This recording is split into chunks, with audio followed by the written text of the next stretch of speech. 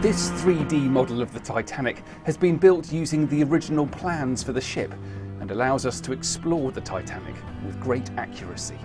Laid down in March 1909, she was launched a little over 2 years later and completed just under a year after that, on the 2nd of April 1912. Her size was immense, 882 feet and 9 inches long. She was the largest man-made movable object on Earth. Her construction revolutionised shipbuilding. No one had ever tried to build a ship the size of the Titanic or her sister ships Olympic and Britannic ever before. It took an entire year to put her frames in place. She was built with 2,000 hull plates, mostly 6 foot wide and 30 foot long, weighing up to 3 tons. The hull was held together with over 3 million iron and steel rivets.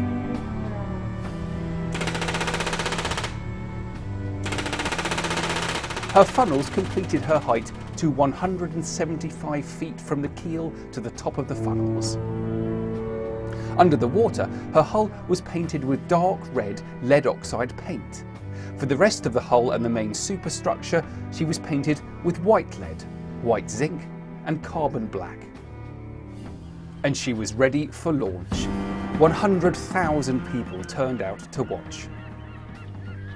The lookout post was 15 metres above the deck.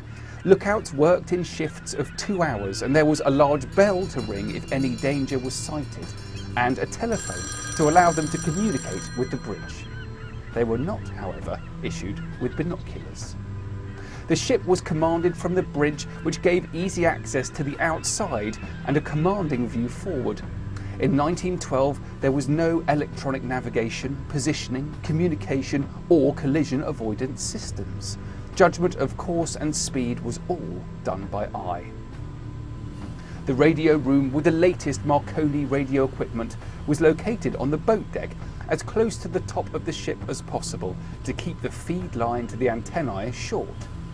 The transmitter was the most powerful at sea, able to contact either New York or London from the centre of the Atlantic.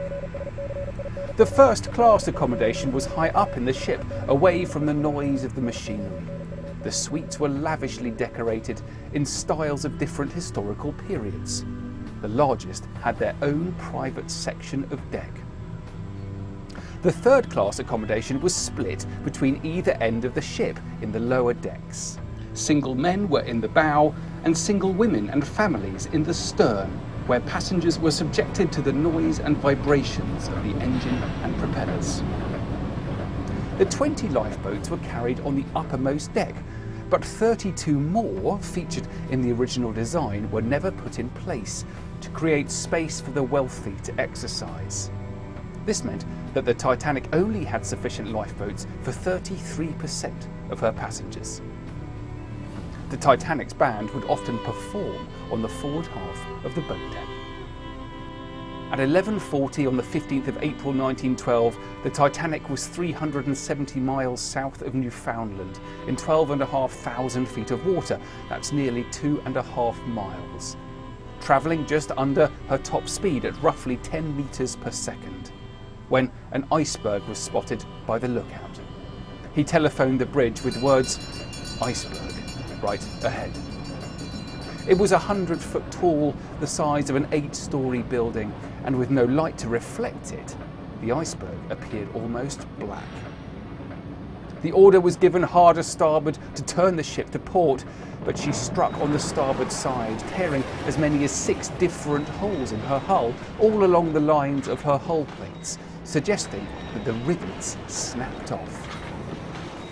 Water poured in at 7 tons per second, 15 times faster than it could be pumped out. The hull was divided into 16 watertight compartments, but they did not extend all the way up to the top of the ship, and so the water flooded into each one at a time as the bow began to sink. Within 45 minutes, 1,500 tons of water were in the front section of the ship, and she snapped in half. Each section hit the seabed with such force that it created an enormous debris field, the stern burying itself 15 metres into the seabed.